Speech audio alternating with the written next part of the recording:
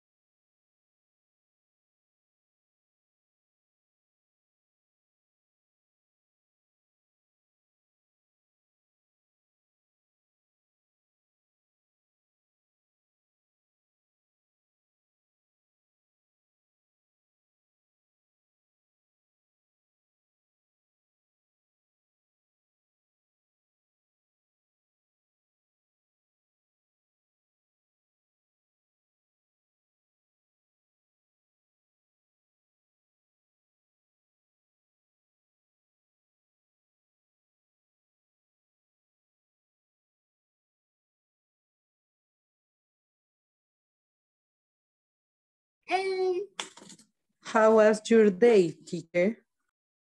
My day was good. How about yours? How are you today?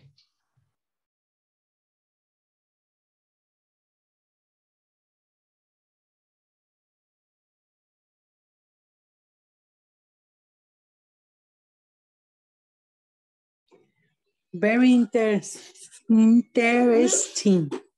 Very interesting. Nice. Did you go to work? No la escuché bien. Did you go to work? Yes. Yes. I am.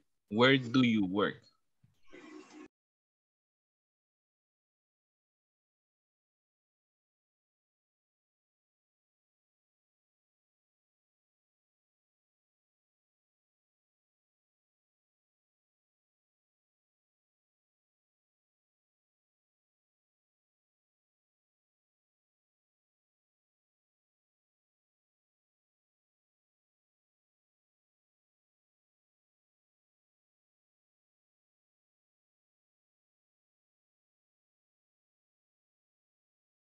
Lo entendí bien, pero.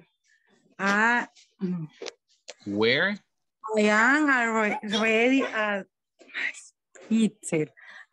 home. Sí. Okay. ¿Dónde trabaja? Where do you work? Dale.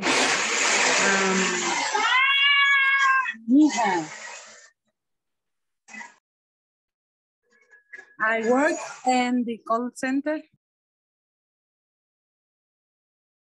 In Spanish. Yo trabajo en un call center. I work. I work in a call center. No, I got call center. Okay.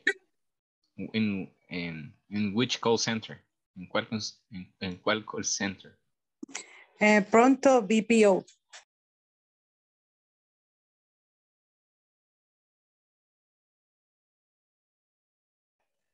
Is, That es is similar to Hugo, right? Similar.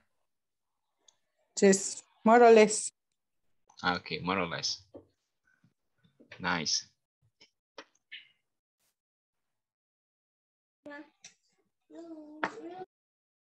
Es una, Dios mi amor, es una cuenta en español de cobros. Ah, se llama ¿Cómo pronto. podría ser? Sí, el call center se llama Pronto BPO, pero tiene cuentas en inglés y cuentas en español. Ah, Ujú. nice. Good. Entonces, después de estos cursos, se va a pasar a English Account. Vamos a esperar porque ahorita hay otras cosas. Pero ese es el objetivo a futuro, ¿verdad? Quizás a futuro, pero ahorita hay más proyectos en cuentas en español, entonces. Ah, ok. Nice. Ujú.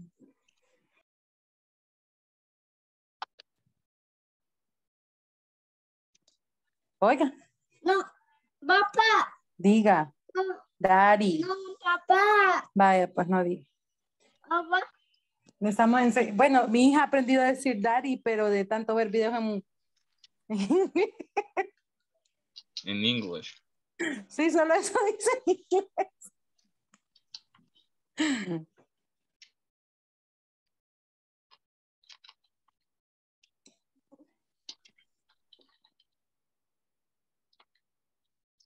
Good. Okay, well, it's time to begin. Good evening to everyone. It is, what time is it? What time is it? What time is it?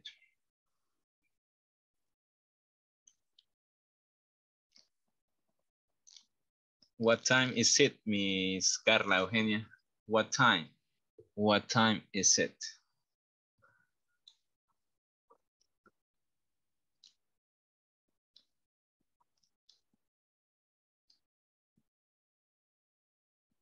I guess you, creo que tiene problemas con el micrófono, Miss Carla. 8. 8, excellent. It is 8 o'clock. Okay, we need to start the class. Okay, Miss Joanna, what date is today? What date is today?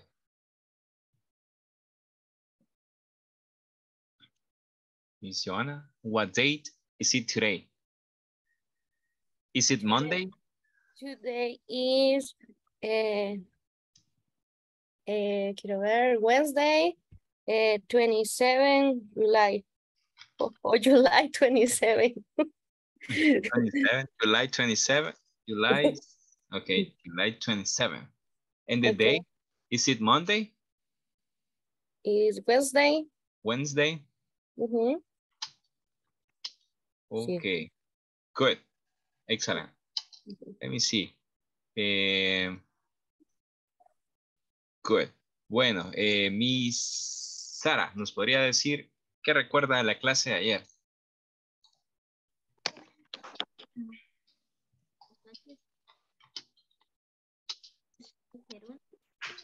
I'm sorry? El uso del gerundio. El uso del gerundio, excelente. Cuando nos referimos al gerundio, quiero ver, Miss Xiomara, ¿a qué nos referimos al gerundio? ¿De qué otra forma se puede explicar?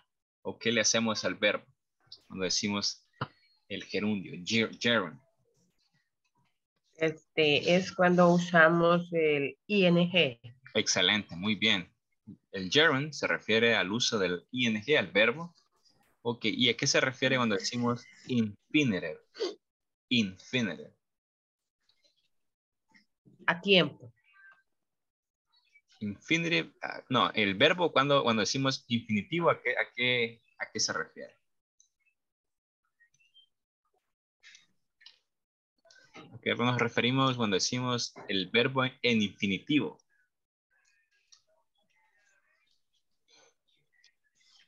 No recuerdo. Ok. Mi Sandra, ¿usted recuerda a qué se refiere con el verbo en infinitivo? No, teacher. Ok. ¿Alguien que recuerde qué significa el verbo en infinitivo? Se refiere de casualidad a cuando está el verbo en su forma natural. Excelente, Mr. Eduardo. Cuando el verbo está en su forma natural, por ejemplo, sin ninguna modificación o sin ninguna conjugación. Ok, por ejemplo, play, el infinitivo es to play. Agregamos Y le agregamos, si lo hacemos en gerundio, vamos a decir playing. Ok, pero ahí ya no es infinitivo. Muy bien, excelente. Vamos a ver, hoy les voy a dar diferentes formas de cómo decir cuando le preguntan, how are you? ¿Cuál es la respuesta común que damos cuando decimos, how are you? Cuando nos preguntan, how are you? Good. Good. Very good. Very good. Okay. Fine. Fine. Excellent. Another Fine. form. Creo que la forma más común que de contestar es I am fine, ¿verdad? I am fine, thank you. Así que voy a darles diferentes palabras que pueden utilizar cuando les preguntan ¿cómo están? Okay. How are you today? ¿Cómo están? How are you? Okay, for example, la primera será okay, I'm great. I'm great. Estoy bien, ok. Podría ser, estoy genial. I'm great. Les preguntan, how are you today? Para ya no decir, I am fine, thank you. Vamos a decir, I'm great. I'm great. I'm great. Ready. Ok. También otra forma de que podemos decir que se encuentra bien. Ok. Por ejemplo, I feel, podemos decir I feel great. I feel great. Y se los coloco. Me siento genial. I feel great. Esa es otra forma que podemos utilizar cuando nos preguntan cómo nos... Oh, mi cámara no me enfoca. Cuando nos preguntan cómo nos encontramos este día. Ok. I'm great. I feel great. O sea, esa es otra expresión que podemos utilizar cuando nos preguntan cómo nos sentimos ese día. Cuando nos preguntan, how are you? How you doing? Ok. Otra expresión que podemos utilizar.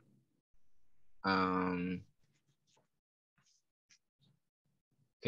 Vamos a utilizar es como, podemos decir que es una expresión propia. Ok.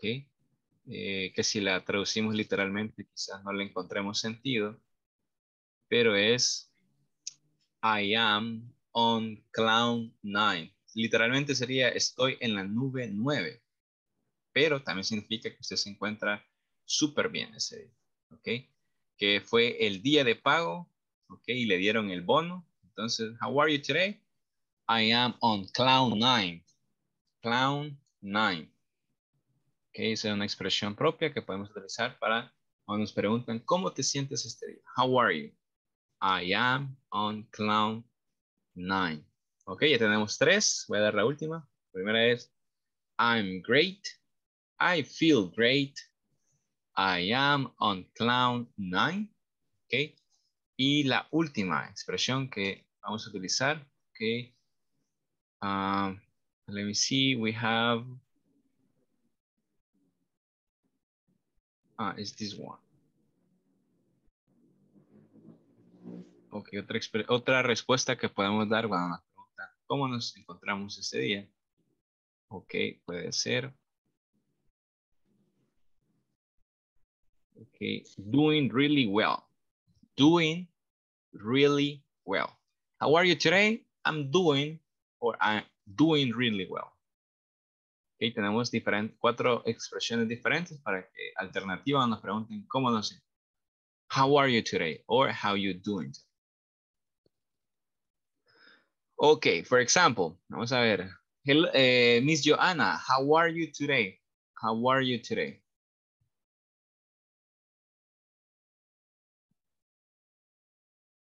I am great. Excellent. Mr. Jose Alexander, How are you today? How you doing today? I feel great.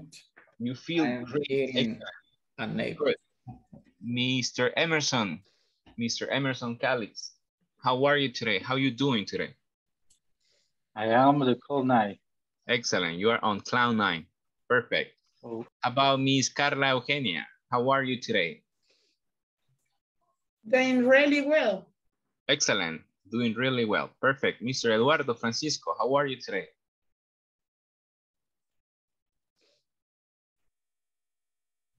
Conmigo es, sí, ¿Perdón? Conmigo, ¿verdad? Es que Francisco dijo, pero no sé si hay uno que llame Francisco. Ah, perdón, Eduardo Franco. Muy bien, perdón. I am great.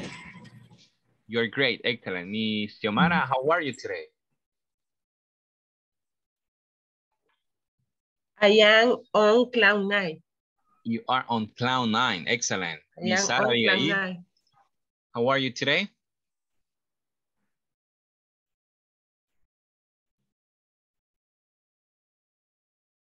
Miss Sara, how are you today? Hello, I feel great. Excellent, very good. Muy bien, entonces esas son variantes que puedo utilizar en respuesta a I am fine. Hay otras variantes, sinónimos que puedo utilizar para I am fine. Ok, vamos a repasar un poco también el presente simple. We're going to practice. Esta es una estructura que debemos de estar en constante práctica, ya que si no la practicamos la podemos olvidar y comprende de varias reglas. Okay, the simple present. Simple present. Okay, it's still loading. Here we go. For example, she do homework or she does homework. She does homework. She does homework. Excellent. Very good. Next, he teaches math or he teach math. He teaches math with letter A. He teach. He teaches. He teaches. Exactly. Agregamos ed. Teaches. Es perdón. Y es. They have lunch at school or they has lunch at school. They have lunch. They have lunch at school. They have lunch at school. Perfect. Next. Number 4. She watches cartoons or he watch cartoons. She watches cartoon. She watches cartoons. She watches cartoon. Excellent. Next. It live in Paris or I live in Paris. Live in. It live in Paris. I live. I live in Paris. Excellent. I live in Paris. They go to the hospital or they go to school. They go to school. They go to school. Excellent. They go to school. Perfect. He get up or she gets up. She gets up.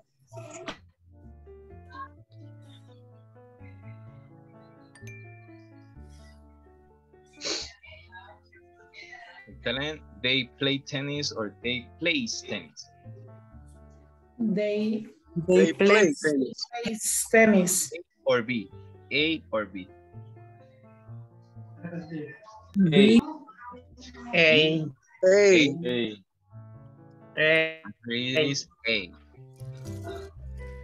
Good. Okay. Very good. Bueno, vamos a tomar la asistencia de este día. Y solamente recordar los lineamientos. Okay. Contestar cuando escucho su nombre. Hoy es, today it is Wednesday, July 27th. Okay, here we go. Let's start with Alejandra María Serrano Durán. I am present, teacher. Thank you. Brian Alexander. Brian Alexander.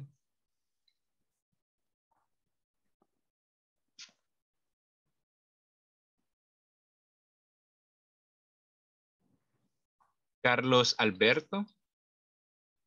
Presente, teacher. Thank you, Mr. Carlos Vladimir Rodríguez Díaz. Present, teacher. Good, thank you. Douglas Arturo Hernández Melgar. Present, teacher. Good, thank you. Franco Núñez. Present. Ulises Monroy Calix. Present, teacher. Thank you, Miss. Mr. Hernández Quintanilla. Present, teacher. Good, thank you. Pineda Castro. Pineda Present, Castro. teacher. Thank you. Present. Thank you, Jacqueline Vanessa. Eunice Alfaro de Canales. Present, teacher. Thank you, Miss. Hernández Carvajal. Present, teacher. Good. López Montes. Neftalí García. Present, teacher. Thank you, Mr. Hernández Sotelo. Present, teacher. Good, thank you. Peraza Sandoval. Present, teacher. Excellent. López Portillo. Present, teacher. López Portillo, very good. Present. Guillén Cruz. Present. Olivares Raimundo. Present, teacher. Thank you, Miss. Carpio Bonilla. Present. López Montalvo. Amaya de Amaya. Amaya de Amaya. Very good. Bueno, el día de ayer repasamos un poco el uso del gerund. After preposition también tuvimos la lectura. Ok, de la página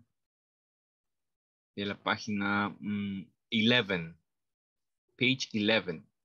Okay, so today we're going to remember the reading, okay? And it says, did you receive the newsletter about the core values of the company? I did. It's a great idea to remember why we are different from other companies. What do you mean? I mean, we know innovation, efficiency, and respect should be part of our customer service. I see your point. We know about the values of the company, but maybe we don't apply them. Exactly. We should live the values that makes us different from other companies. Okay. What is newsletter? Newsletter. Boletín informativo. Excellent. Okay, como un boletín informativo. Muy bien. Good. Also, we have innovation. What is the meaning of innovation?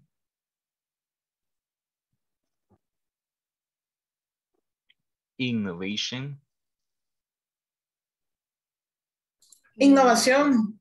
Exactly. Very good. What is core values? Core values. Valores centrales o principales. Very good. Very good. Let me see. Well, we have, let me see. Okay. Very good. Vamos a pedirle a Mr. Alexander que nos ayude siendo Mario.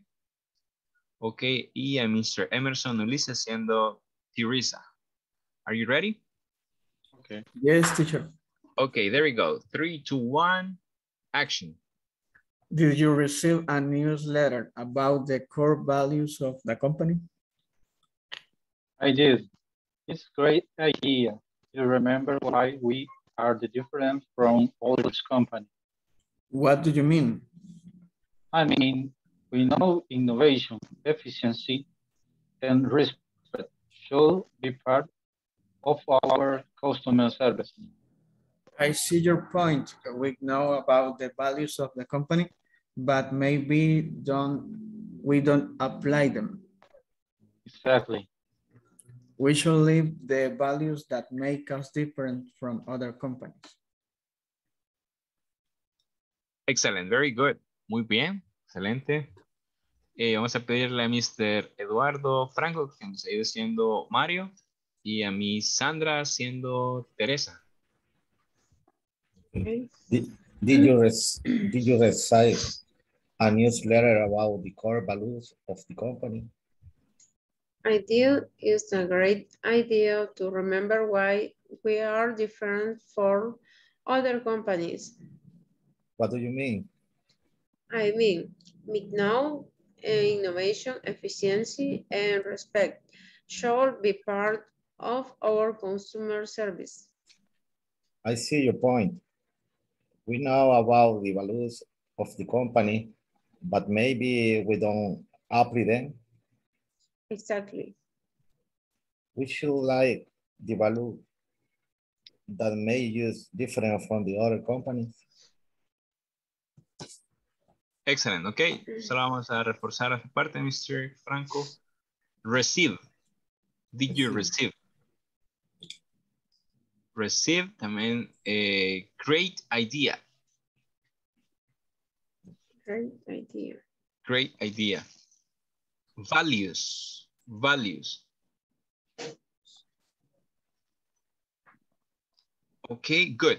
Bueno, después de esta pequeña lectura que tuvimos el día de ayer, también vimos los valores, ok.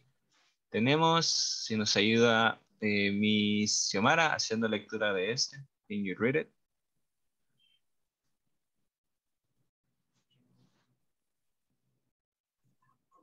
Si lo puede pronunciar. Efficiency. Efficiency, excellent. Very good. Miss Sara. Innovation. Innovation. Speed. Punctuality.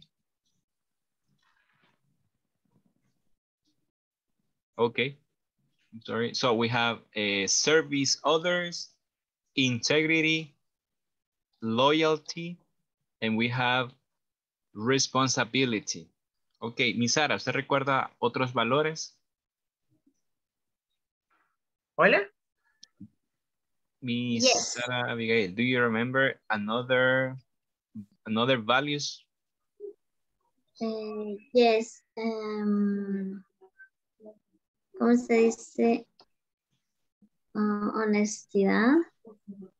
Honesty. Honesty. Honesty. Honesty.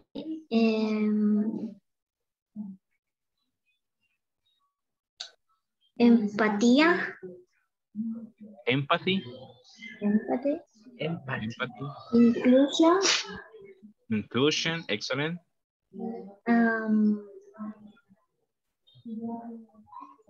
Respect. ¿Ya dijimos respect? Sí. Respect. Respect. Okay, also we have civility. Civility, okay. Es como civismo. También se dijo inclusion, empathy. Ok, muchos más. Miss Carla Eugenia, ¿usted recuerda otros valores? Cooperation. Cooperation. Very good. Truth. Confianza, no sé. Truth. Okay. Excellent. Ok, también podemos incluir. Tell me. Peace. Ok. Very good. También podemos agregar trabajo en equipo, ¿verdad? Puede ser un valor. Teamwork. Muy bien. ¿Cuál representa el número 2? When I welcome customer to the store, I show volunteer. I show respect. Excellent. To accept your mistake and their consequences. Responsibility. Excellent. I show when I finish my duties on time. Efficiency.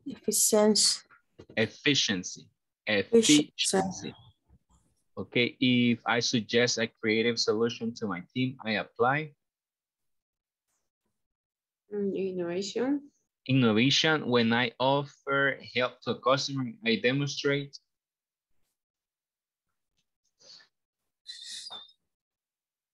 Service over. Loyalty. Let me offer help. No, it is No. service, still be service to others. Cuando demuestro, cuando ofrezco mi ayuda a los clientes, yo demuestro.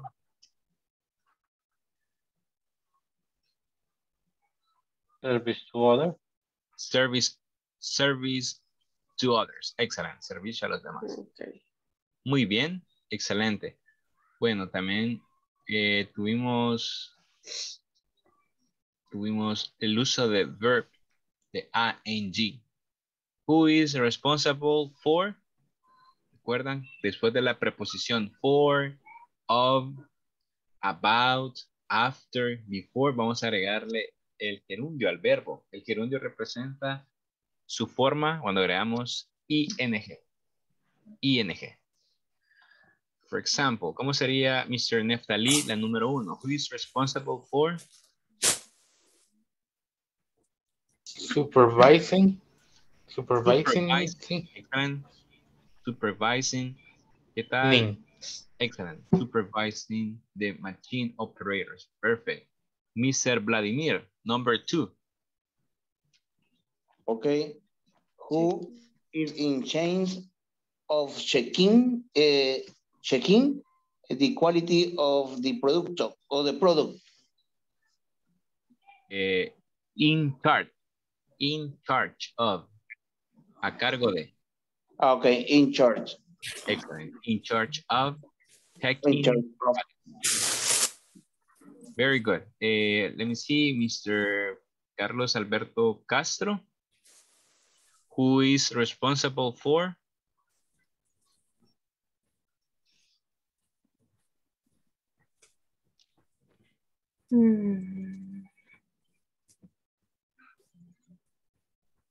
Okay, Miss Senia Guillén.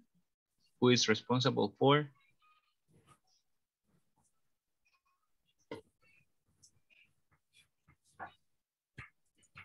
Who is responsible for repairing the problem of the machines? Excellent. Machines.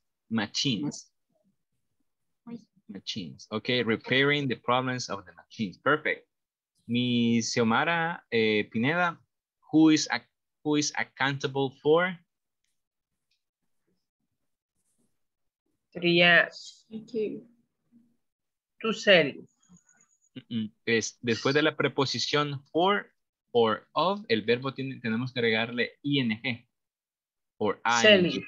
Excellent. Selling. Who is responsible for selling? Who is accountable for selling? Si aquí la preposición fuera to, entonces no le agregamos ing.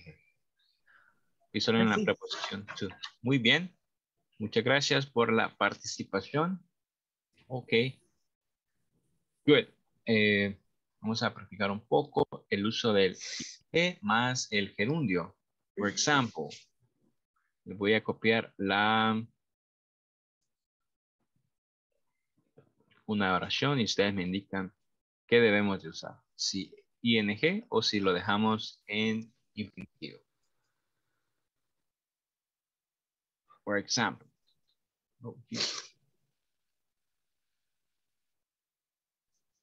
In a second. Dime un segundo.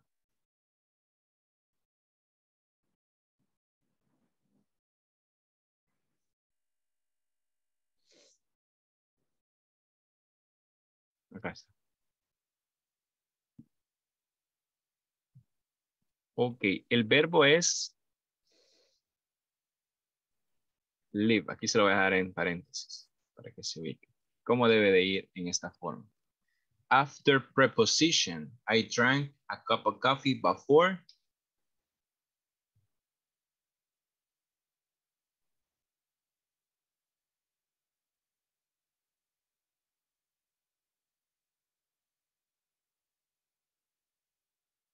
¿Cómo tendría que ir el verbo en esta espacio? To live. Before, to live. Sí, to live. No, no pueden ir dos preposiciones juntas. No podemos decir before to. en este caso? Living. Excelente. Ok. Si acá tenemos before, ya no podemos agregar otra preposición. En ese caso, como decía la regla que hicimos el día de ayer, después de las preposiciones before, after, of, about, tenemos que agregarle ing al verbo. Entonces, en este caso sería living. Living. Okay. Coffee before, living. Ok, vamos a tener otro ejemplo. Otro ejemplo. Oh, sí, con la cámara. Can you see me? Creo que mi cámara dejó de funcionar. Give me a sec.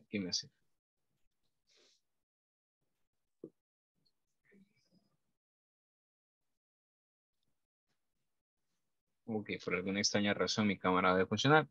But we have another.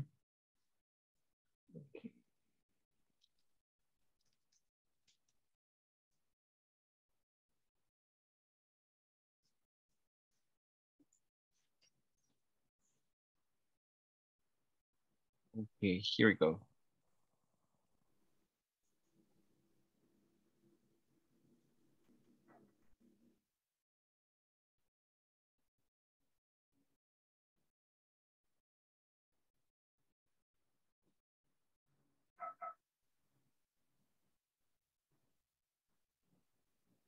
¿Cómo sería en este caso? Siempre con el verbo live. We decide to live. To live. Muy bien. En este caso sí, ¿verdad? To live. Muy bien. Como pueden darse cuenta, la preposición acá arriba era before. Entonces, en ese caso, el verbo lo vamos a colocar con ing. Cuando sea la preposición before, of, about, after. Y cuando la preposición sea to, el verbo tiene que llevar, no tiene que ir ninguna modificación. Ok. Good. Ahora, ok, vamos a hacer uso del manual. We're going to use the manual. Okay, we're going to use the manual. En la página, en esa página es page number 13. Page number 13, and we have here Roxana and Jessica. Are you ready with your manual? ¿Ya están listos con su manual? Yes, teacher. Good. Ok. Estamos listos en la página 14, page 14. Page 14.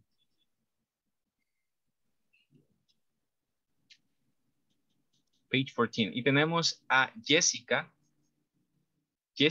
and Roxana. Y dice, hi Roxana, welcome to REX. My name is Jessica. I'm the industrial safety engineer. Thanks, Jessica. Nice to meet you. My department is responsible for keeping the safety of the plant. I see. I'll be part of the maintenance department. Will I be responsible to you? Great. Our department work together, but the maintenance chief is in charge of directing your department. You'll be responsible to him. Thank you, Jessica. May I call you if I need help? Sure. Good. Okay. Preguntas acerca de algún significado de una palabra. Maintenance. Y vamos a ir maintenance. Maintain. ¿Acá? ¿Esta Miss Hazel? Yes. Maintenance. Maintenance se refiere a mantenimiento. Departamento de mantenimiento. Maintenance. Ok, maintenance. Together. Together.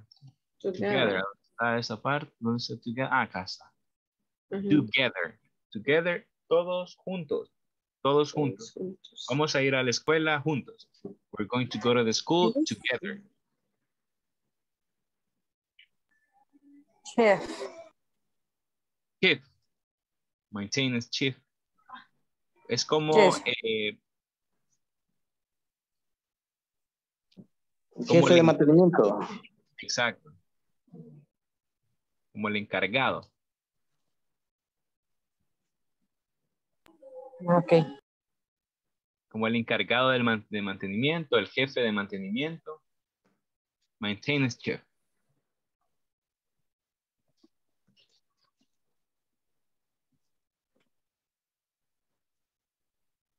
Safety. Be safe.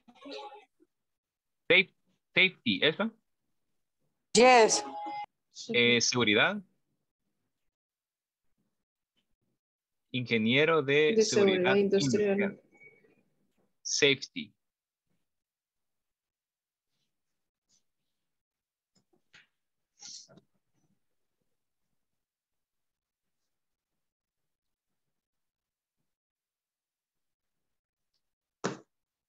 Safety.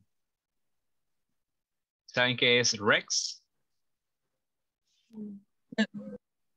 Rex es como el nombre de la empresa. Rex. Ok, vamos a leerlo nuevamente y dice, Hi, Roxana. Welcome to Rex. My name is Jessica. I'm the Industrial Safety Engineer. Thanks, Jessica. Nice to meet you. My department is responsible for keeping the safety of the plant. I see. I'll be part of the maintenance department. Will I be responsible to you? Great, our department work together. But the maintenance chief is in charge of directing your department. You'll be responsible to him. Thank you, Jessica. May I call you if I need help? Sure. Sure. Ok. ¿Alguna pregunta con la pronunciación o con el significado de alguna palabra?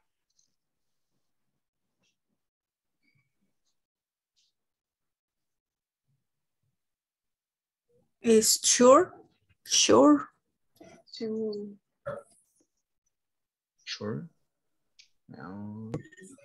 Ahí está. Sí. Seguro. Ok. Seguro. Como de que usted está de acuerdo con sure. Es como claro. Ok. ¿Fuiste a la fiesta ayer? Claro. O puede decir sure, seguro.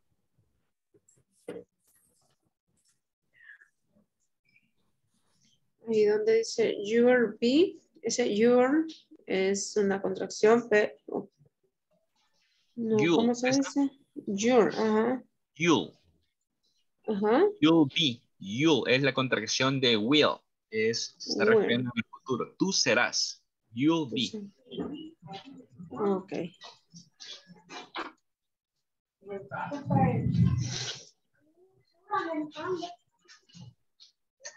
Teacher. Dígame. Y en la parte donde, creo en la segunda párrafo de Roxana, después de I, ¿sí? ¿Cómo se dice esto? I'll. Como una L larga. I'll be part. Sí. Mira que tiene el carro, pues.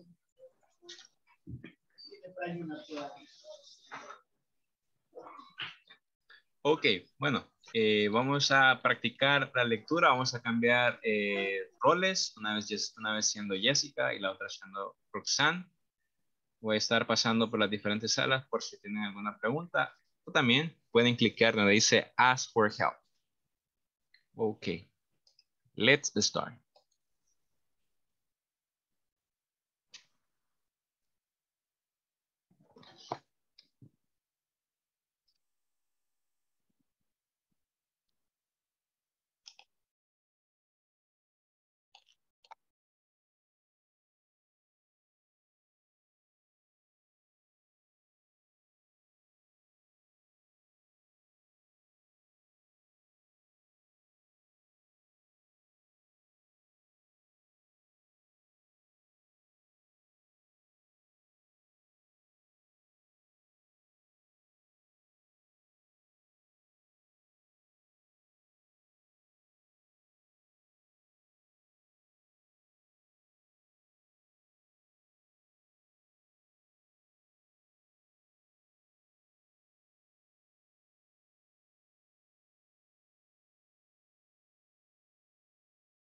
Podemos ir ingresando a las salas, por favor, para que los compañeros no estén solos también.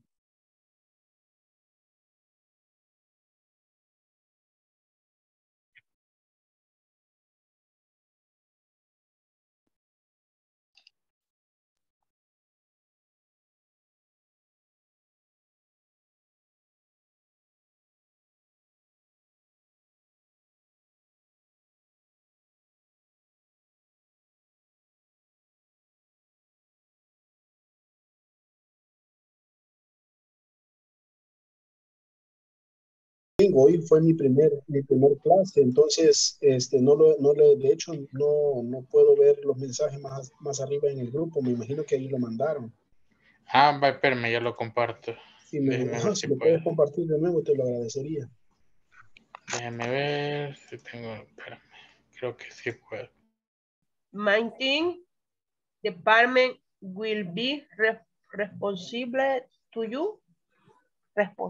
Great. Our department work together. The maintenance chief is in charge of directing your department. You be responsible to him. Thank you, Jessica. May I call you if need help? Sure. Vaya, entonces donde dice desaferis, ¿cómo se dice? Dice es responsable. Hoy diga usted lo de Jessica.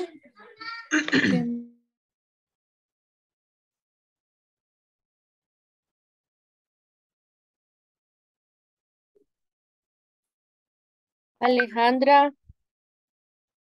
No escucho. Bueno.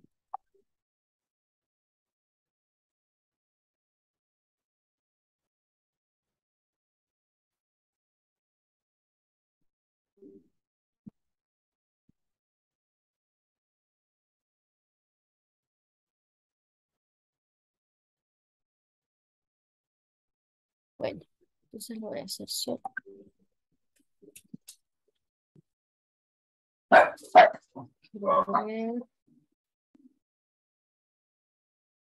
My department is responsible for keeping the safety of the plan.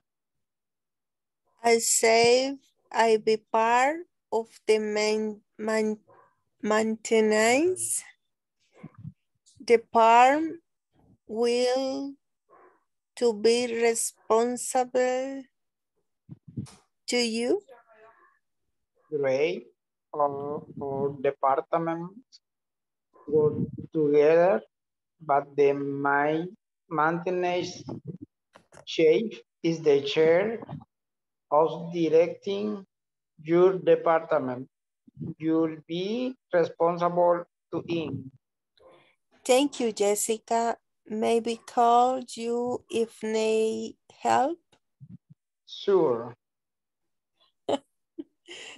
Está algo difícil, van unas palabras pronunciar.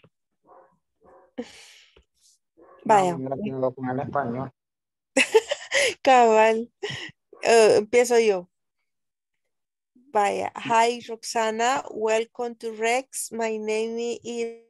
Part of the maintenance department will I be responsible to you? Great. Our department work together, but the maintenance chief in a charge of directing your department. You will be responsible to him. Thank you, Jessica. May I call you if I need help? Sure. Hi, Roxana. Welcome to Rex. My name is Jessica. I am the industrial safety engineer. Thanks, Jessica. Nice to meet you. My department is responsible for keeping the safety of the plant. I see.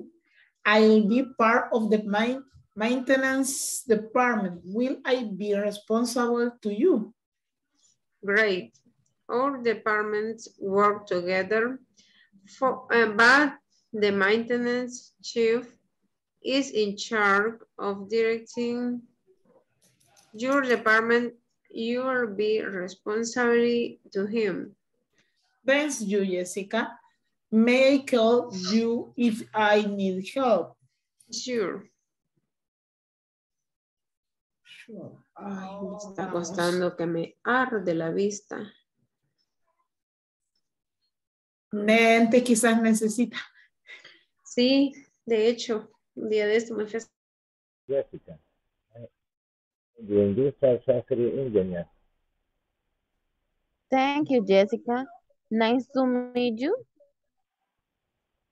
My department is... Esa palabra, ¿cómo se dice? Aprovechando que está por aquí. Responsible. Así. No escucho aquí. ¿Ustedes me escuchan? ¿Sí? Okay. Entonces voy a decir. Dice, my department is responsible for keeping the safety of the plant. I all be part of the maintenance department will be responsible to you. Great. All departments work together, but the maintenance chief in the charge of directing your department. You will be responsible to him. Thank you, Jessica. May I call you if need help? Sure. Pero hay unas palabras que son, las que me trago yo, pero no sé cómo aprender. Ya las voy a decir. Responsible. Esta, por ejemplo. ISSS is responsibly. No,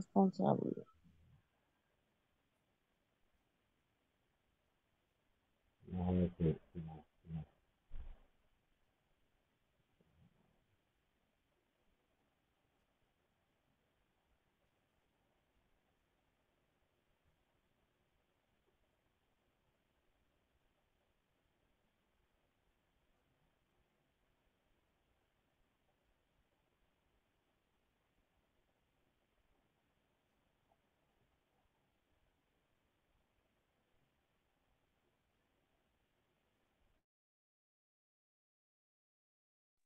Finish.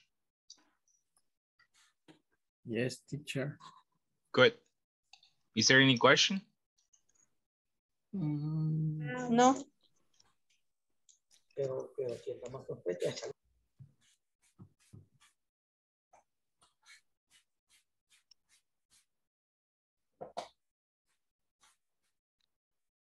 No, teacher. Okay.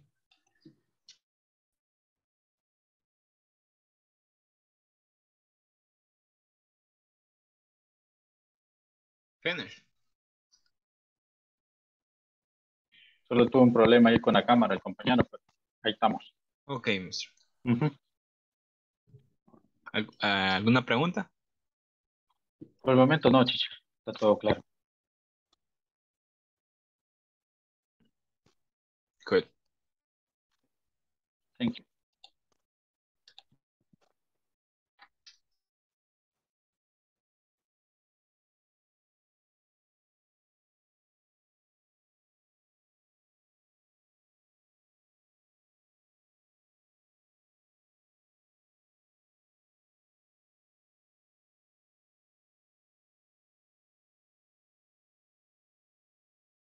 Ok, here we are again. Excelente. Ok, estoy escuchando a varios estudiantes. Muy bien. Ok, pero creo que esta lectura está un poquito pesadita, así que vamos a practicar una vez más y después vamos a practicar con otro compañero diferente para ir soltándonos. Ok, sé que tiene algunas palabritas un poco, un poquito de dificultad. Sin embargo, a través de la práctica lo vamos a hacer. Ok, and let's start again. Hi, Roxana. Welcome to Rex. My name is Jessica. I'm the industrial safety engineer. Thanks, Jessica. Nice to meet you. My department is responsible for keeping the safety of the plant. I see. I'll be part of the maintenance department. Will I be responsible to you? Great. Our departments work together, but the maintenance chief is in charge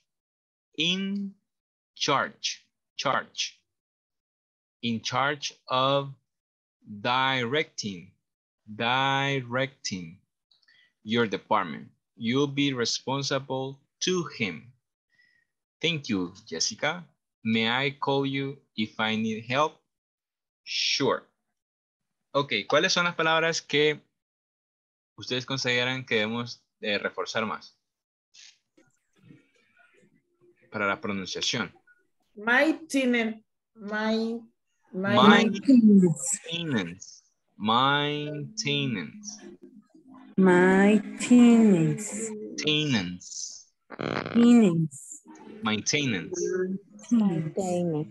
Excellent. Responsible. Responsible. Una vez más. Excellent. Responsible. Directing. Maintenance. Responsible. Maintenance chief. Chief, no es cheese. Cheese es queso. Chief. Okay. He's in charge. Vamos a repetir esa palabra. In charge.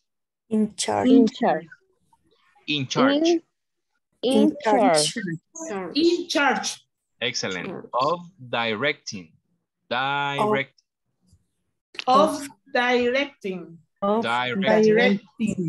Excellent. Okay, thank you, Jessica. I'll call you if I need. Okay. Vamos a... ¿Perdón? I'll be. Teacher, donde dice may I call you if... May I call you... En el segundo párrafo de Roxana. Ajá, acá. I see, I be. I see I'll. Con L. I'll.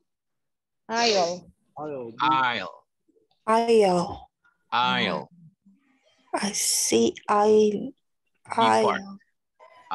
be part. Excellent. Una vez más. I'll be part. Ok, una vez más. Safety.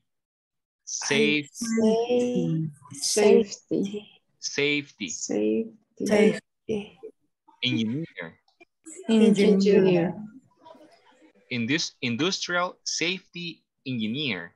Industrial safety engineer.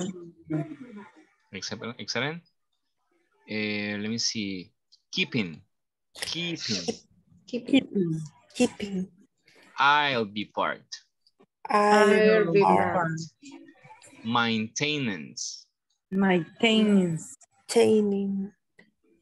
Excellent. Chief.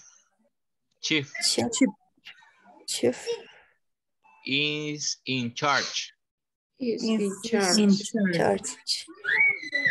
Good. Bueno, ahora que repasamos las palabras, vamos a volver a practicar con un compañero diferente.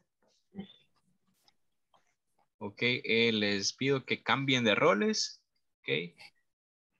Y aquí vamos. Ok, la vamos a hacer un poquito más rápido. 2 minutes.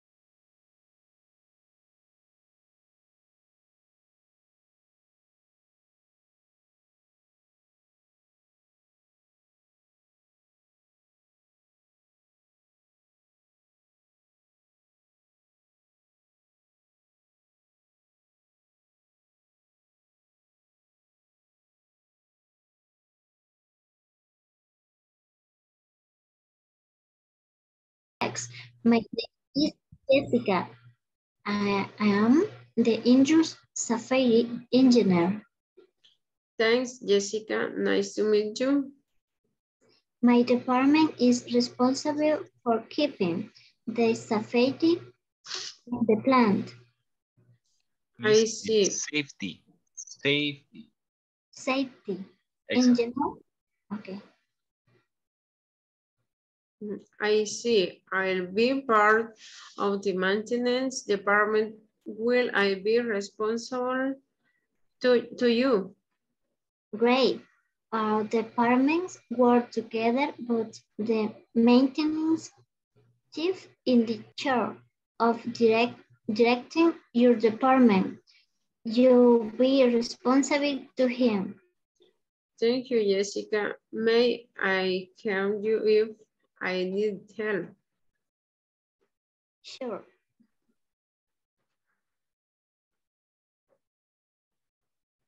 Hi, Roxana. Welcome to Rex. I am industrial safety engineer. Thanks, Jessica. Nice to meet you. My department is responsible for keeping the safety of the plant. I see. I'll be part of the maintenance department. Will I be responsible to you? Great. Our departments work together, but the maintenance chief is in the charge of the directing your department. We'll be responsible to him. Thank you, Jessica. May I call you if I need help? Sure.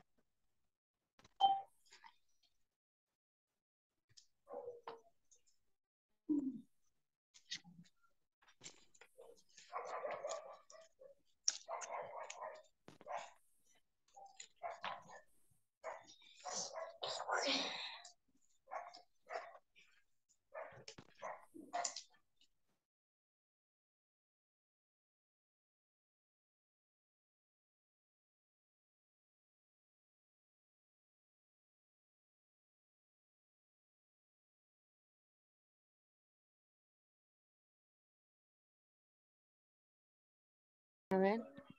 Great. Our departments work together, but the maintenance chief is in charge of directing your department. You'll be responsible to him. Maintenance. Maintenance. Ok. Vaya. Entonces sería. Hi, Roxana. Welcome to Red. My name is Jessica. I am the industrial sexting engineer. Thanks, Jessica. Nice to meet you. My department is responsible for keeping the sexes on the plan. I see. I'll be part of the maintenance department. Will I be responsible to you? Great. Work department work together, but the maintenance chef is in charge of the directing your department. You'll be responsible to you. Thank you, Jessica. May I call you if I need help? Sure. Ok, vaya, ahora oigo yo. Ahora inicie usted. Hi, Roxana. Welcome to Rex. My name is Jessica. I am the industrial safety engineer. Then, Jessica, nice to meet you. My department is responsible for keeping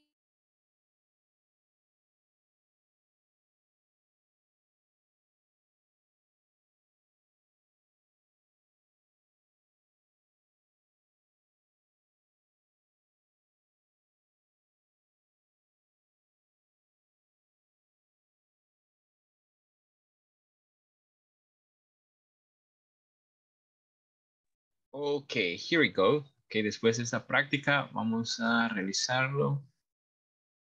Ok, how about, let me see. Ok, how about Miss Sandra and Miss Sara Abigail? Okay. Hi, Roxana. Welcome to Rex. My name is Jessica. I am the industrial safety engineer. Thanks, Jessica. Nice to meet you. My department is responsible for keeping the safety of the plant. I see. I'll be part of the maintenance department. Will I be responsible to you? Great. Our departments work together, but the maintenance chief is in charge of directing your department. You'll be responsible to him. Thank you, Jessica. May I call you if I need help? Sure. Sure, excellent. ¿Qué tal Miss Joanna y her classmate? Miss Joanna Lisbeth. ¿Y con quién más voy? Creo que era Miss Xiomara, si no me recuerdo. Sí. No sé si está conectada. Ahí sí, está. Aquí estoy. Ok. Hi. Hi, Roxana. Welcome to Red. My name is Jessica. I am the industrial safety engineer. Thanks, Jessica. Nice to meet you. My department is responsible for keeping the sexes on the plant. I see. I'll be part of the maintenance department. Will I be responsible to you? Great. Our department work together, but the maintenance chef is in the charge of directing your department. You'll be responsible to Jim. Thank you, Jessica. May I call you if I need help? Sure. Excellent, very good. Muy bien, solo hay que tener cuidado con esta. Chief. Chief. Con una F al final. Chief. Muy bien. Muchas gracias. ¿Qué tal si nos ayuda Mr. José Alexander y Miss Jenny Gabriela? Ok. Empiezo yo. Empieza. Hi. Okay. Hi, Roxana. Welcome to Rex. My name is Jessica. I'm the industrial safety engineer. Thank you, Jessica. Nice to meet you. My department is responsible for keeping the safety of the plant. I see. I be part of the maintenance department will be responsible to you. Great. Our departments work together, but the maintenance chief is in charge of directing your department. You'll be responsible to him. Great of department work together. To the maintenance chief is the chair of directing your department. You'll be responsible to him. Thank you, Jessica. May I call you if I need help? Sure. Sure, excellent. Thank you very much for your participation. No sé si tenemos más voluntarios. ¿Qué tal, Miss Carla Eugenia? Con el compañero o compañera. Hello, teacher. Con Eduardo Franco. Mr. Eduardo, okay. Hi, Roxana. Welcome to Rex. My name is Jessica. I'm the industrial safety engineer. Thanks, Jessica. Nice to meet you. My department is responsible for keeping the safety of the plant. I see. I'll be part of the maintenance department. Will I be responsible to you? Great. Our department works together, but the maintenance is in charge of direction. Your department will be responsible to him. Thanks you, Jessica. May I can you if I need help? Sure. Excellent. Very good. Bueno, vamos a tomar la asistencia de esta noche, la segunda asistencia.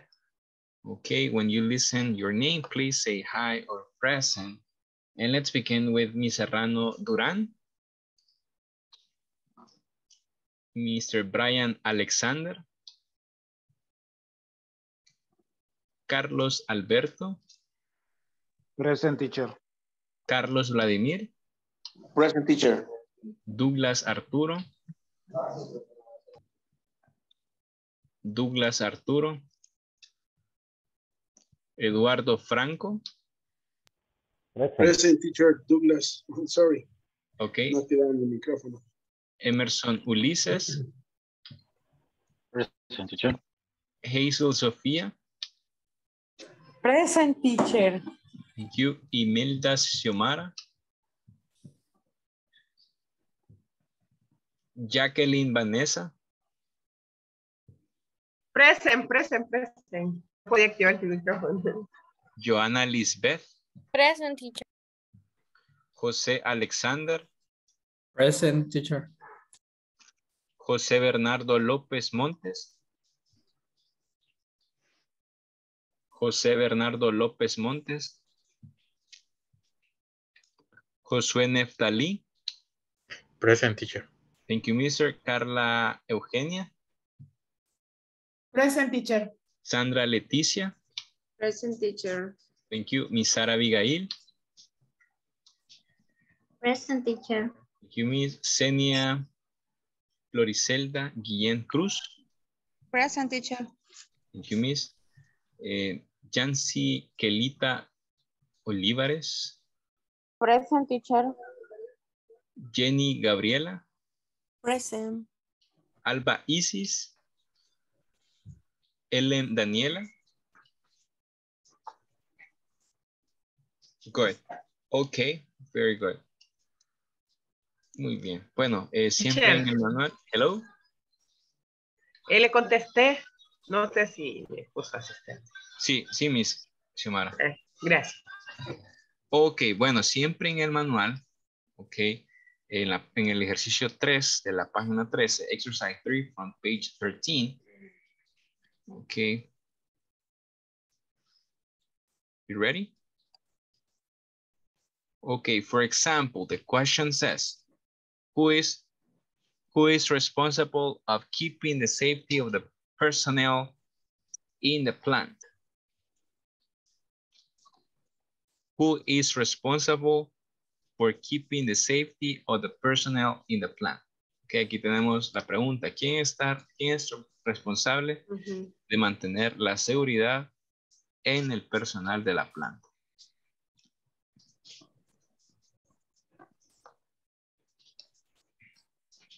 Jessica. Industrial safety. Jessica. Industrial Safety Engineer. Ok, Industrial Safety Engineer, excelente. Acá pueden ver el diagrama. Ok, ¿quién está a cargo de quién? Tenemos el Floor Manager, tenemos Safety Engineer, Maintenance Chief, Supervisor, Maintenance Personnel,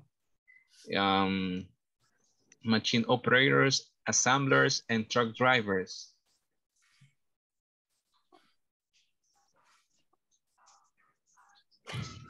Floor Manager.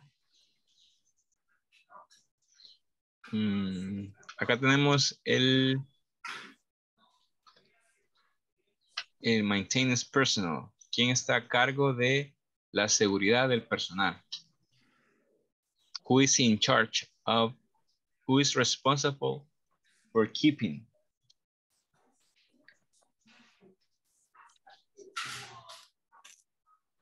Floor Manager. No, tiene que estar entre Safety Engineer o Maintenance Chief. Maintenance.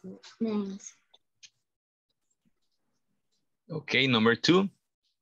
¿Quién está a cargo de direccionar o dirigir el mantenimiento del personal? Maintenance Chief. Excellent. Maintenance Chief. Number 3. Who is Roxana responsible for? Who is Roxana responsible to? ¿De quién está a cargo Roxana?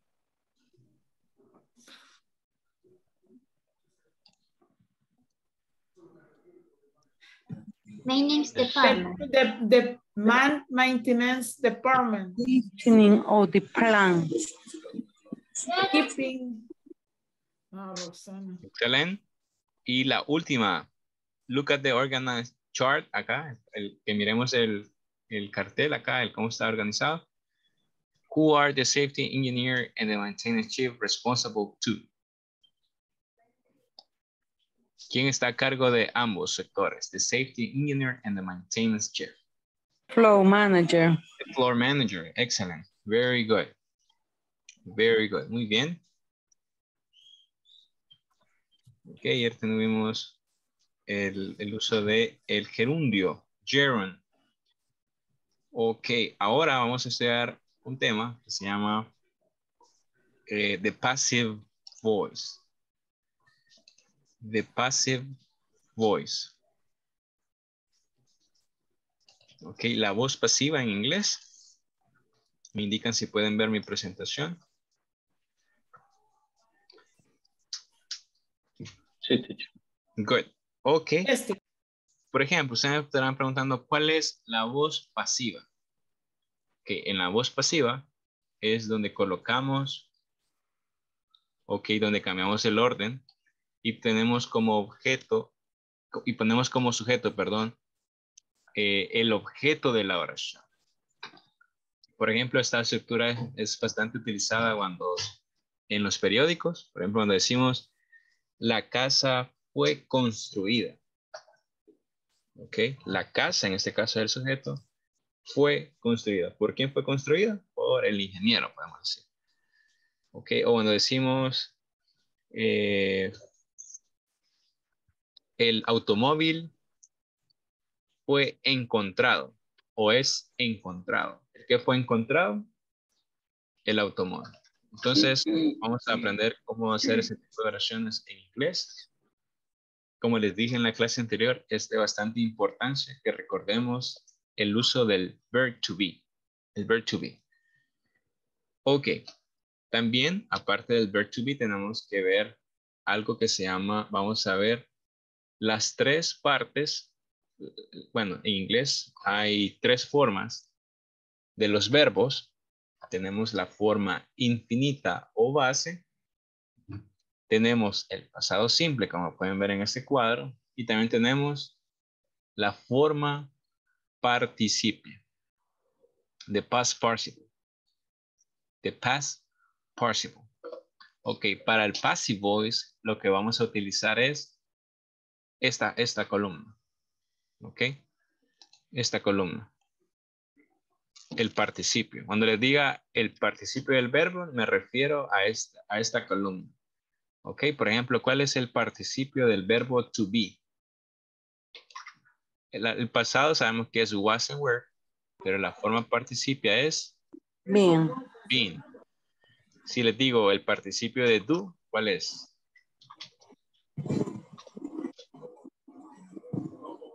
Sería done. Okay. Si les digo cuál es el participio de go, ir, ¿cuál es el participio de go? Gone. Así que sería bastante ayuda si ustedes pueden conseguir una lista de verbos en internet. Si no, más tarde yo les puedo pasar un link donde pueden descargar la forma participia de los verbos, porque lo vamos a utilizar bastante para la voz pasiva. Ok. Después de aclarar cuál es la forma participia de los verbos, cuál es el pasado simple y cuál es la forma infinita, okay, vamos a ir a la siguiente. ¿Cómo está compuesto la forma pasiva, la voz pasiva? Ok. Tenemos voz activa y tenemos voz pasiva. Y está compuesto de la siguiente forma. Ok.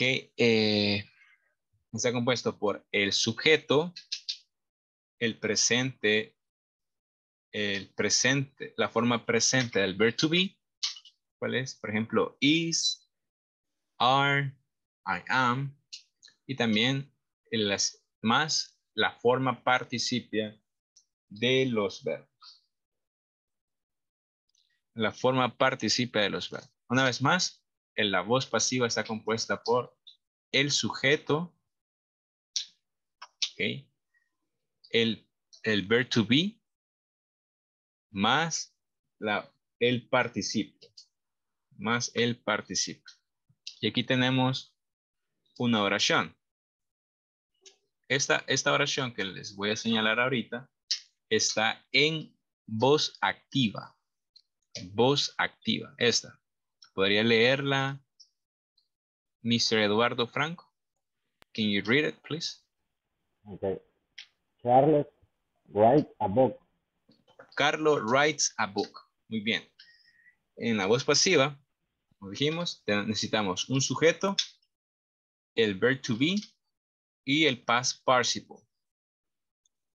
Entonces, ¿qué vamos a hacer? Vamos a agarrar cuál es el objeto de la oración. ¿Cuál es el objeto de la oración? Es book. Entonces lo colocamos al inicio. A book. Si es a book, tenemos que utilizar is, ¿verdad?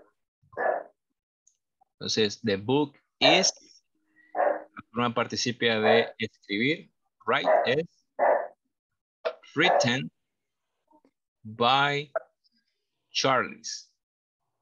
El libro está escrito por Charlie. A book is written by Charlie. ¿Quién escribió el libro? Charlie. Charlie. Good. Tenemos otra oración. Tenemos Charlie, voz activa. Charlie cleans the window. Charlie cleans The window. Ahora vamos a cambiar de posición el objeto. The window, the windows, como está plural, no puede ser is, ¿verdad? Tiene que ser are. The windows are la forma participia del verbo clean. Este verbo es regular. Por lo tanto, solo le vamos a agregar ed para convertirlo en participio. Decimos, the windows are clean by Charles. Ok. Tenemos voz activa y voz pasiva. Y vamos a ver más ejemplos de cómo utilizar la forma de la voz pasiva. Active and passive.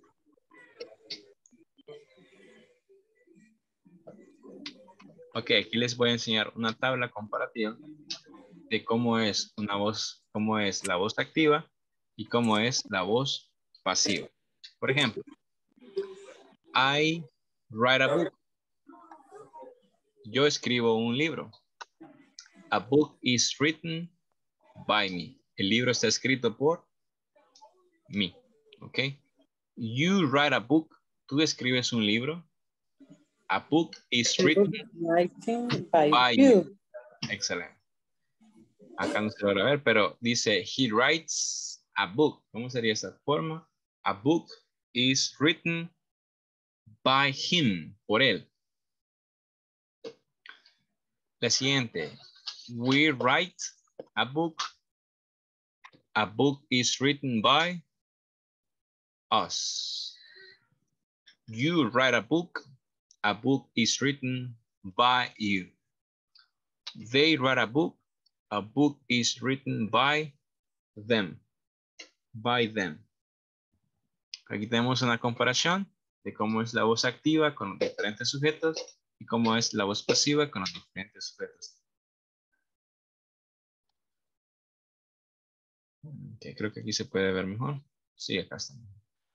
Si gustan, puede tomar una captura o una fotografía para que la tengan como referencia.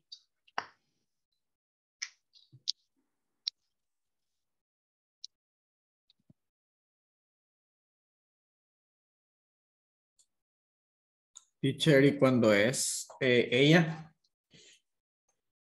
Con él es he writes a book is written by him. En ese caso sería she writes a book is written by her. By her. Aquí le voy a escribir. Tal vez. A book is written by her. Okay. Por ella. By her. Ok, les recomiendo que puedan conseguir una lista de verbos para que puedan ir viendo cómo es la forma participia. Ok. A book is written by her. Que aquí pueden tomar capturas si gustan para poder ver la comparativa de cómo se forma la voz activa y la voz pasiva.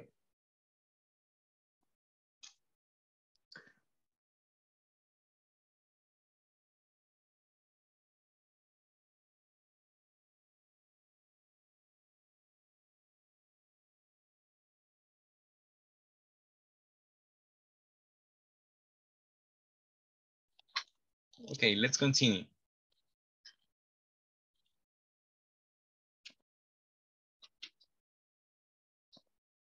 Okay. Déjenme cambio el color porque aquí me secan.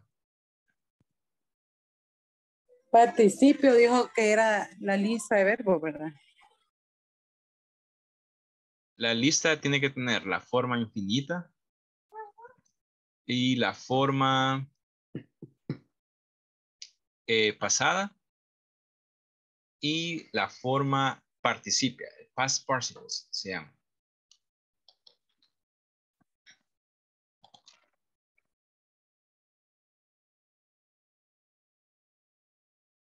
Lista de verbos, lo puede, eso es bastante común, lista de verbos.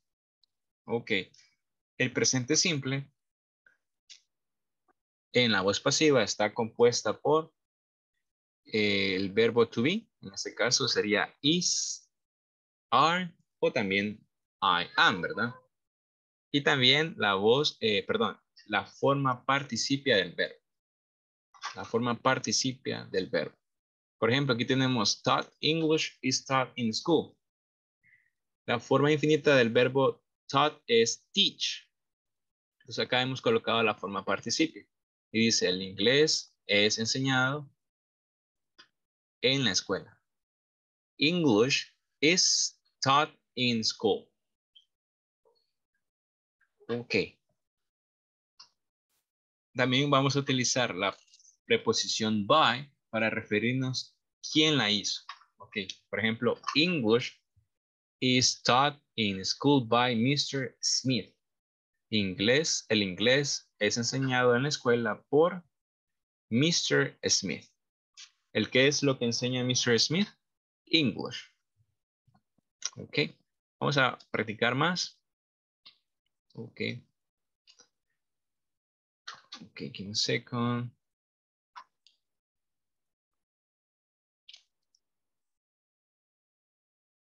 Ok, tenemos otra oración. Peter Pan invites Wendy to Neverland. Wendy is invited to Neverland by Peter Pan. Wendy is invited to Neverland by Peter Pan. Very good. Okay.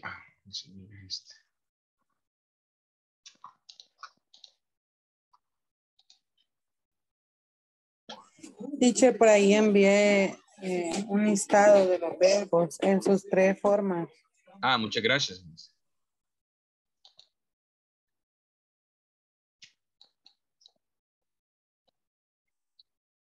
Ok, vamos a ver esta parte. Vamos a tener que elegir primero. Primero vamos a practicar el verb to be. For example, books is made of paper or books are made of paper. ¿Cuál es la forma correcta? Books is or books are? Books are. Books are made of paper. Okay, entonces books are made of paper. Okay. Okay. Paper is made from trees or paper are made of from trees? Is. Paper is. Excellent. Paper is made from trees. El papel está hecho de los árboles. Made está en su forma participia. La número 3. The website is invited by thousands of people. Visited, perdón. The website is visited or the website are visited. Website is. Is excellent. Is. Lots of books. Books is sold or are sold? Are. Are sold. Very good.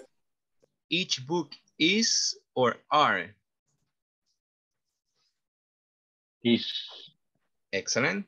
Is. The book is or the book are left?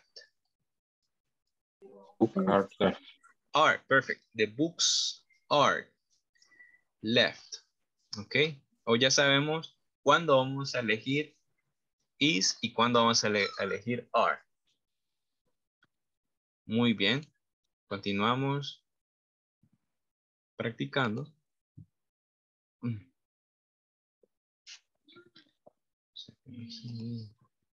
Okay, give me a second. I don't know why I can see it. Ok, pueden visualizar el texto.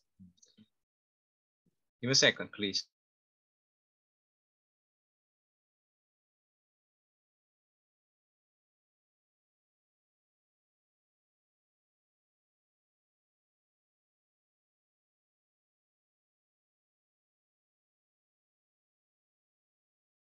Perdón, acá en paréntesis he dejado los verbos que vamos a utilizar en participio. Ahora ustedes tienen que investigar cuál es la forma participia de write, la forma participia de draw, que es dibujar, y la forma participia de use. La forma participia de use. Con el listado que creo que Miss lo envió. No me equivoco. Recuerden, el participio son los verbos de la tercera columna. The write es written. Written, excelente.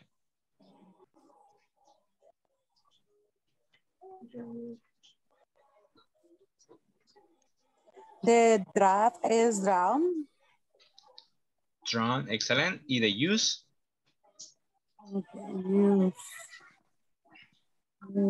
Use. The uses.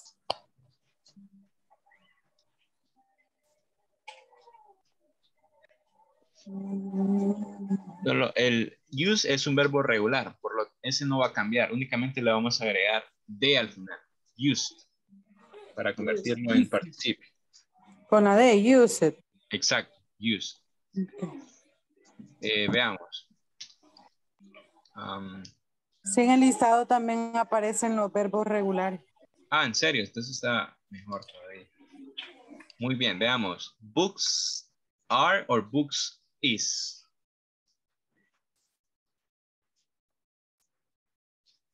Books are or books is. Books are. Books are. Ahora colocamos el verbo en infinitivo. Books are, perdón, el verbo en participio, que es written, ¿verdad? Written. Yes. Books are written by authors. Los libros son escritos por los autores. Next, the pictures and illustration are. ¿Quién me puede colocar el verbo en participio de draw en el chat? Vamos a ver si encontraron la forma participia del verbo draw.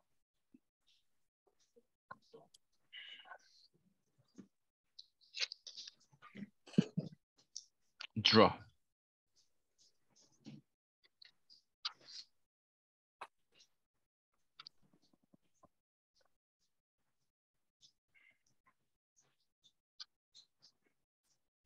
Si alguien encontró la forma participia del verbo draw, es la tercera de la tercera columna.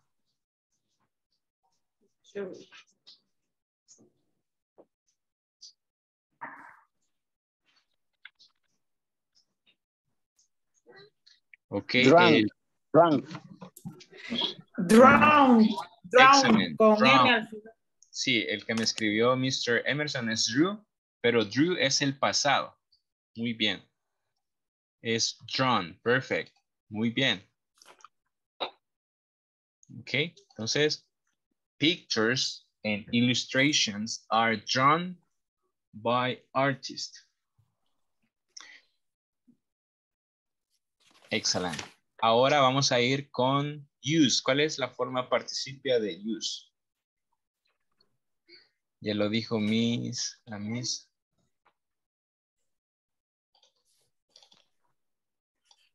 ¿Cuál es la forma participia de a special Used.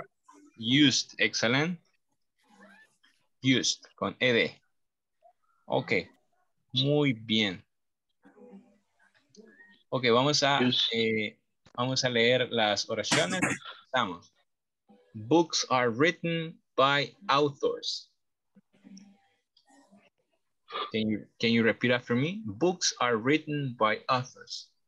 Books are written by authors. One more time. Books Books are written by by authors. Author.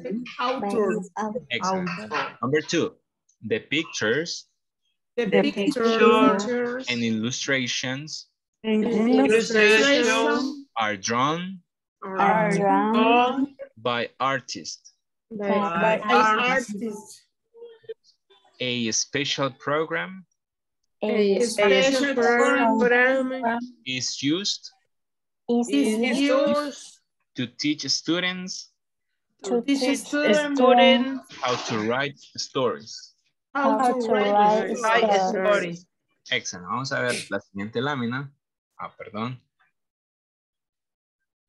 No sé. Ok, give me a second. No sé por qué me aparecen así.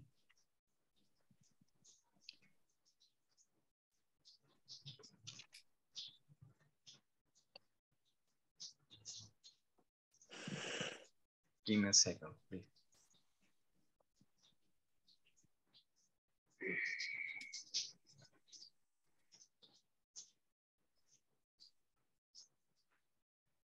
Okay, here we go. Vamos a investigar ahora la forma participia del verbo sell, el verbo buy, que es comprar, design, and print. Vamos a investigar la forma participio. The silk is sold. The buy is out.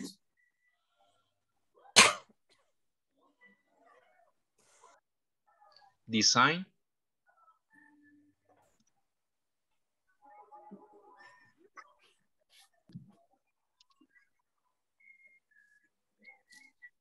Design. ¿Qué tesoro? No, porque me hace esos ojos. No me hagas esos ojos, no te enojes. Okay. How about, ¿cuál es la forma participia de print? Print. Printed. Printed. Very good. Si usted no puede encontrar los verbos en la lista, significa que son verbos regulares. A los verbos regulares únicamente le agregamos ed. Ed.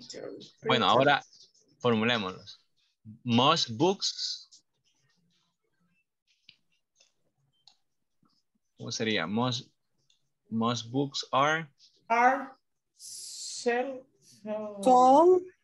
Excellent. Are sold. Are sold. Lots of books are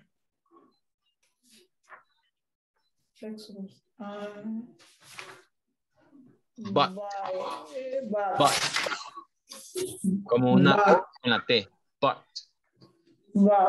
I bought a shoes. Okay. La número 6, number 6, the website is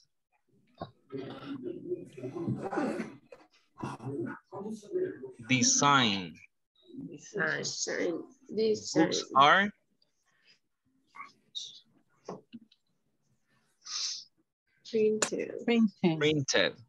printed. Excellent.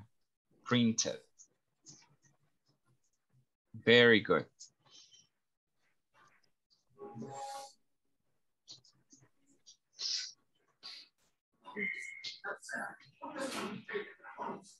Ok, lo voy a dejar un par de segunditos mientras, si usted quiere tomar captura o fotografía para tenerlo de referencia. Ya, teacher. Ok, thank you. ¿Puedo continuar? May I continue? Yes. Good.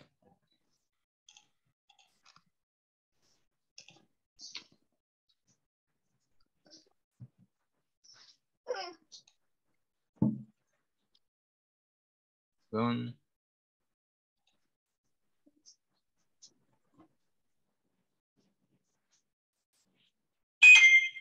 Give me a second, please.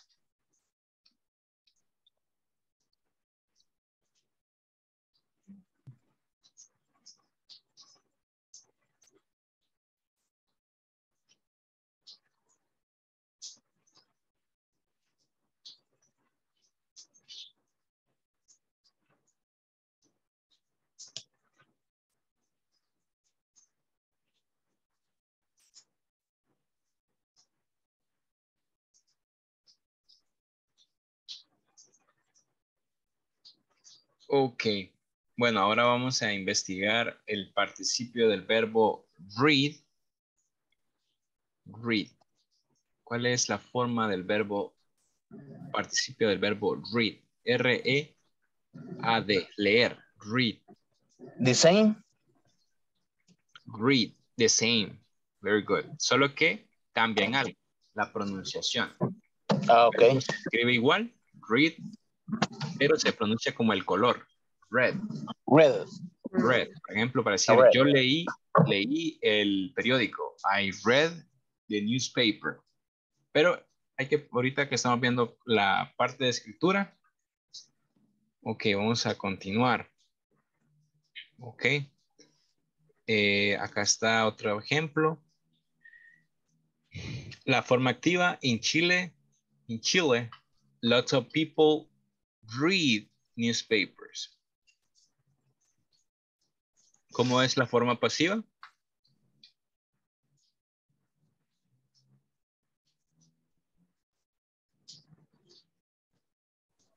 Newspapers are read by lots of people in Chile. Excellent. Newspapers are read by lots of people in Chile. Very good. Very good.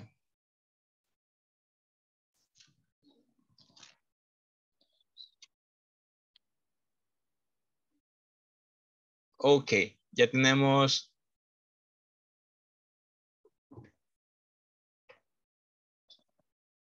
Ok, lo que está en color debemos convertirlo en sujeto. Eso va a ir de primero. ¿Cómo podría ser?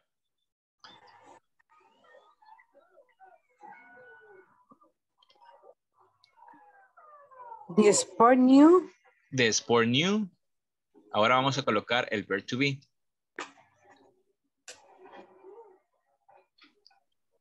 Are.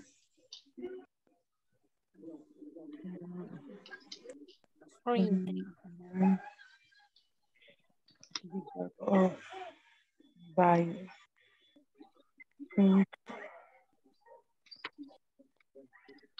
The sports news. El verb to be sería. Are. Are. Excellent. Are. Printed. Printed. Very good.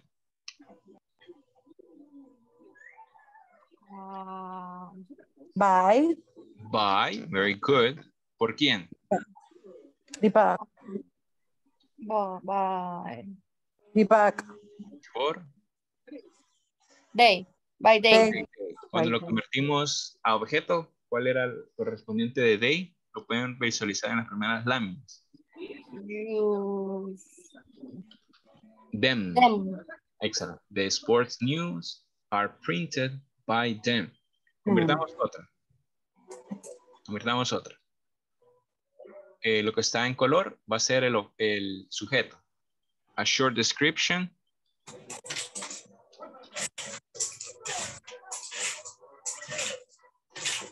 A short description is or are. A short description.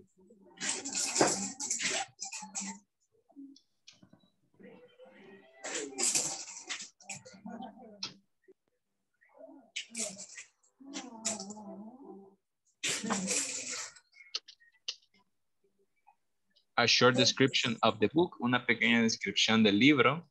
¿Qué va a ser hoy? Is or are? Is. Is. Ahora el participio del verbo write. Written. Written. ¿Por quién? By. By author. Author. Very good. Muy bien. Una pequeña descripción del libro está escrita por el autor.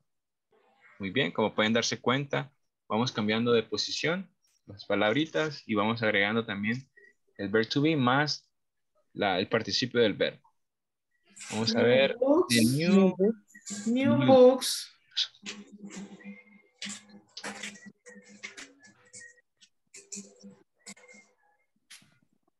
Expression shell.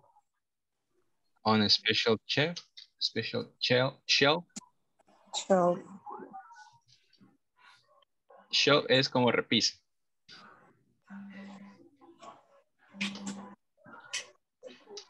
Ahora va el verb to be. New books on special shelf.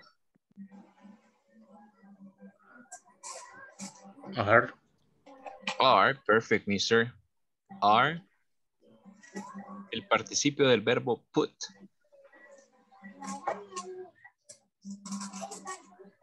Put.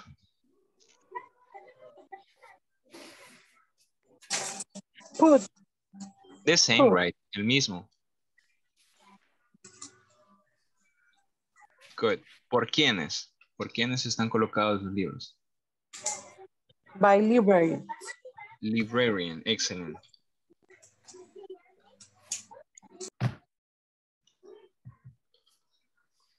Very good. Acá tenemos otro ejemplo de cómo convertir la voz activa a la voz pasiva.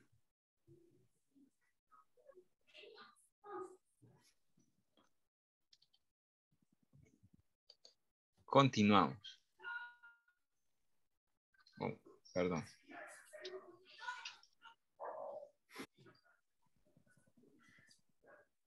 Ok, hoy tenemos que recordar la forma negativa del verb to be. ¿Recuerdan?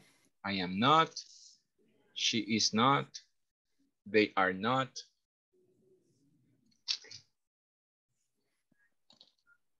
Ok, fashion trends.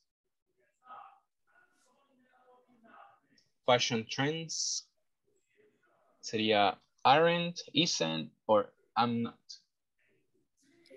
Aren't. Aren't, muy bien. El participio de el verbo follow. Follow. Follow.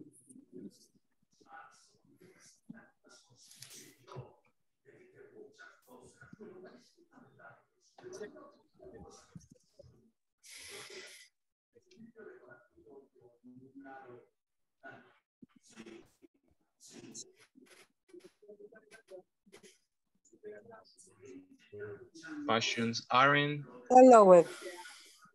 Excellent. Follow. Oh, it's missing something. Follow. ¿Por quién? By her. Ellen. By Ellen. her. Or by her. Aquí está muy bien. Podemos colocar by Ellen o by her. Muy bien. Número 3. Some people do not accept fashion changes. El objeto es, primero hay que identificar el objeto. ¿De qué estamos hablando?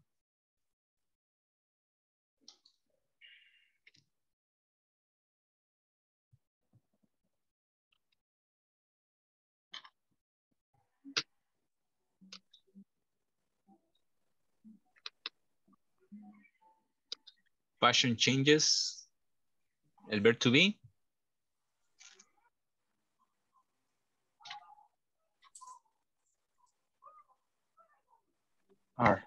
Are people. Está en negativo. Do not. Aren't. Aren't.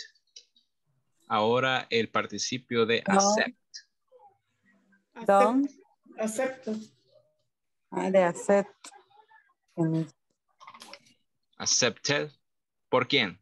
¿Por quién no es aceptado? Some people. Some people. Some people. Okay. Fashion changes aren't accepted by some people. Las tendencias, bueno, cambios, fashion changes, no están o no son aceptados por algunas personas. Ok, dice que Paul doesn't buy fashion magazines. ¿Cuál es el objeto de la oración? ¿De qué estamos hablando? Fashion magazine. Fashion magazine. Magazine. Está en plural. Fashion magazines.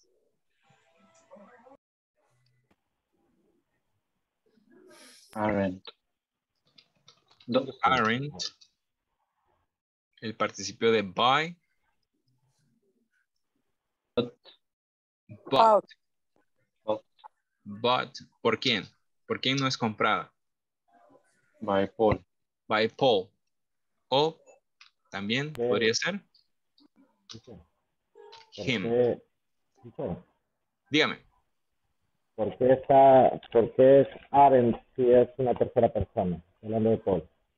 Pero estamos hablando cuando si es aren't, es porque estamos, en este caso, fashion magazines se convierte en el sujeto. Por lo tanto, el verbo tiene que ir relacionado con fashion magazine. Está en plural, magazines. Si dijera fashion magazine en singular, entonces en ese caso sería is.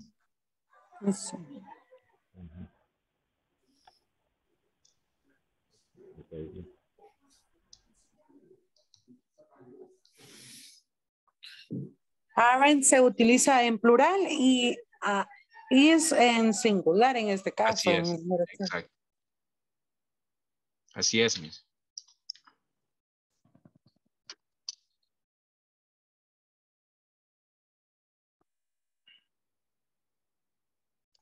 Y de igual manera, a la hora de utilizar el sujeto, podemos utilizar el nombre o el objeto. El pronombre objeto se llama en este caso. Him, her, us, them. El nombre.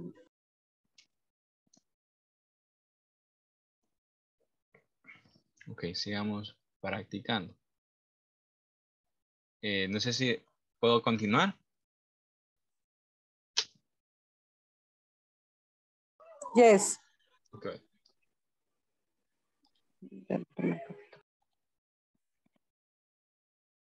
Ok, ahora vamos a hacer, creo que nos da tiempo para hacer 2. Ok, my mother doesn't buy dresses. Vamos a intentar hacer la 5 y la 6, number 5 and number 6.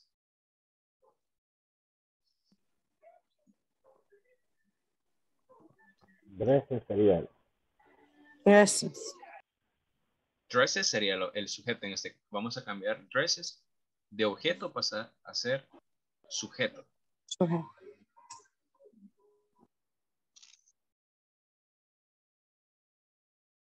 Dresses, cabe mencionar que está en plural.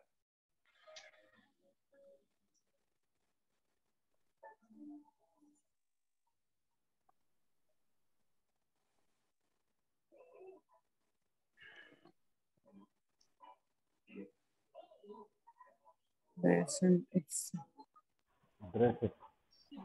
aren't but my mother. Good. Perfect, mister. Hagámoslo para que vean los compañeros.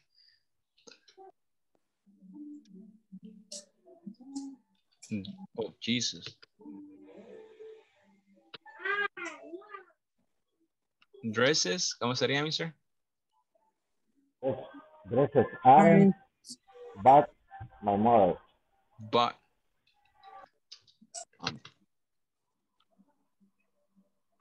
By my mother. Very good, mister. Excellent. Veamos la número 6. ¿Cómo está la número 6? Innovation materials. Innovative materials. Materials. Designer. Some designer to use. Materials.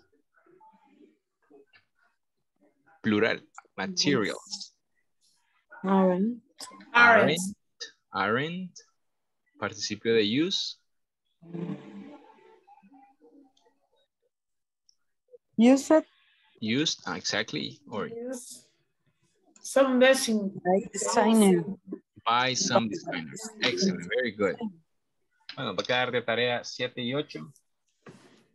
7 y 8. Ok, vamos a continuar en la siguiente clase repasando el uso de passive voice. Ok, de passive voice. Es un poquito complejo el tema, ya que se van viendo dos estructuras a la misma vez, que es el presente, el verb to be, más el participio. Ok, y también debemos de cambiar el orden, ¿verdad? de pasar el objeto como sujeto, pero vamos a continuar practicando para adquirir ese tema. Vamos a tomar la asistencia esta noche para finalizar. Comenzamos con Miss Serrano Durán.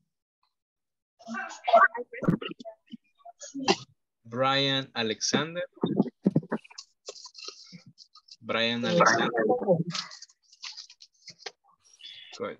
Carlos Vladimir.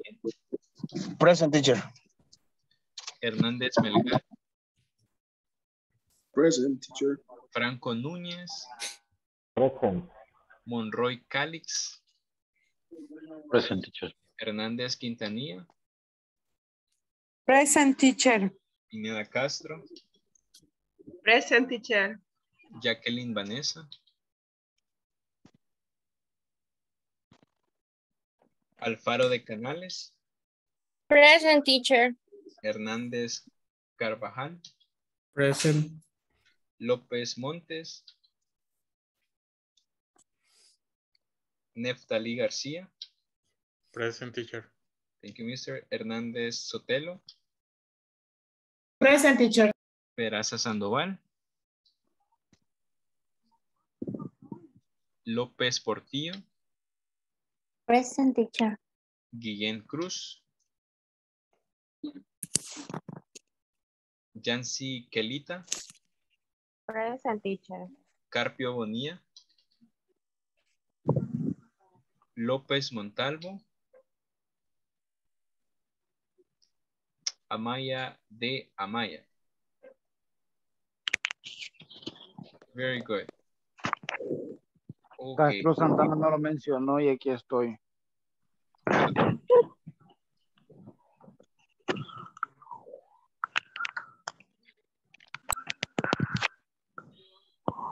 ¿Me repite el nombre, por favor? Carlos Alberto Castro Santana. Es de los primeros, mister. Ya había tomado la asistencia. Sí, pero se pasó para donde Vladimir. Ok, me disculpa. Ok, bueno, vamos a detenernos esta clase. Vamos a continuar practicando el día de mañana. ¿Cómo mencionó a mi teacher? Guillén Cruz. Guillén Cruz. Ya lo tengo también. Guillén Cruz. Yesenia. Ok. Sí. Ok, bueno, vamos a continuar practicando el tema de passive voice el día de mañana. Ok, así que espero que tengan una excelente noche. Good night and see you tomorrow. Good night. See you, teacher. Good night, guys.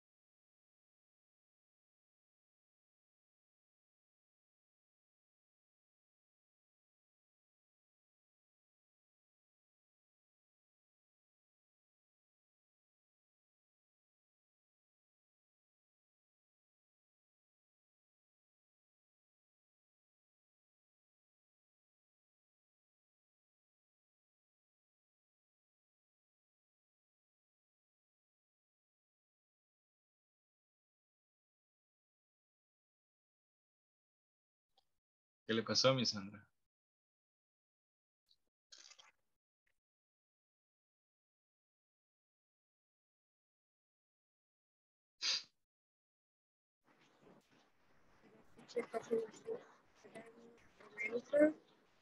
No le escucho nada.